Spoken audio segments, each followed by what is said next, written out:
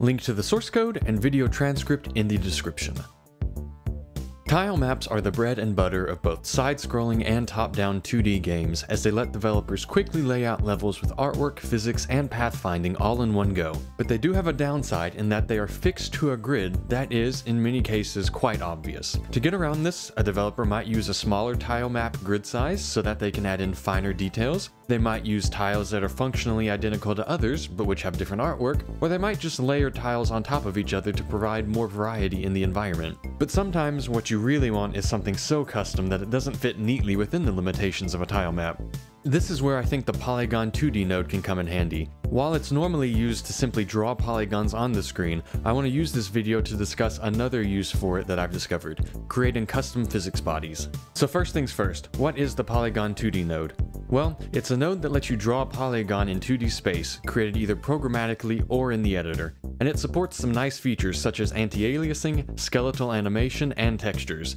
In a basic use case, it might look something like this polygon that I've drawn here using the in-editor tools. And while the flat color I've used is not much to look at, you can texture these Polygon2Ds and end up with something much more serviceable.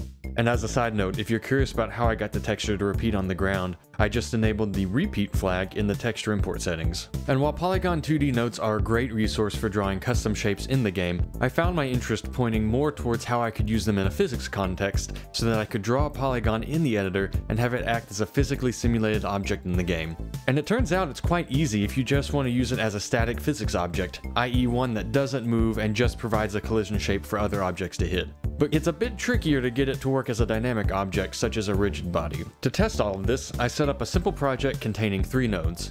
A ball node, which is just a rigid body with a sprite on it to test my physics bodies with. A polygon static body scene to demonstrate how to use the Polygon2D node with a static body 2D node. And a polygon rigid body scene to demonstrate this technique with a rigid body 2D node. And so I've gone ahead for this video and I've drawn a polygon for both the Polygon2D nodes using the built-in editor tools and applied the styling I want to them. So let's now take a look at each scene and see how they work. The ball scene, as I mentioned previously, is just a rigid body set up with a custom physics material to give it a little bit of a bounce and a sprite so that we can see it on the screen. The polygon static body scene is quite simple, containing a root polygon 2D node and a child static body 2D node. And I could even instantiate the static body 2D node at runtime, but I've added it here in the editor to make it easier to configure and change later on if needed. You know, say change the collision layers later on as my game expands. The script on the Polygon2D node is quite simple as well. All I have to do is create a new collision Polygon2D node, copy the points of the Polygon2D node over to it, and add this new collision shape as a child of the scene's static body. And that's enough to have this scene behave how I want it to.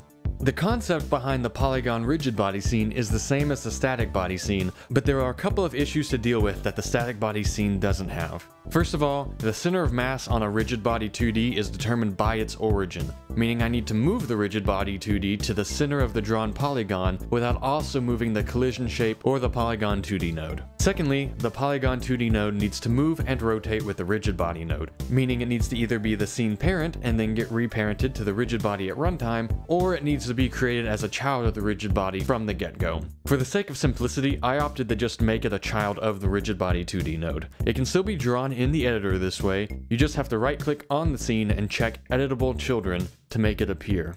Unfortunately, this will expose all the children of the rigid body parent, which means it will clog up the scene tree a bit faster, especially if you add in other children over time. But I think this allows for a simpler and arguably better approach than reparenting at runtime, which involves swapping node positions relative to one another and requires at least one frame of inconsistency in the physics world, since we can't swap node positions until the tree is settled on first load. To solve the issues above, the code for this scene is a bit more involved than the static body scene. I first calculate the center of the drawn polygon and move the rigid body to that location, taking into account the Polygon 2D node's relative position as well, since the points of the polygon won't take that offset into account when moved to the new collision shape. And since this node is the parent of the scene, moving it means it will also move the Polygon 2D node. So I want to make sure to remember where the polygon was originally located in the global space and reset its position after moving the rigid body 2D so that it still draws in the correct position. For the collision shape, I shift the drawn polygon by the amount calculated in the getPolygonCenter function before applying it to the the collision shape. This seems to work better than using unshifted points and moving the collision shape after the fact. And I'm sure there's other ways to do what I've done here, but this method works and it doesn't feel too sloppy, so I'm gonna stick with it for now.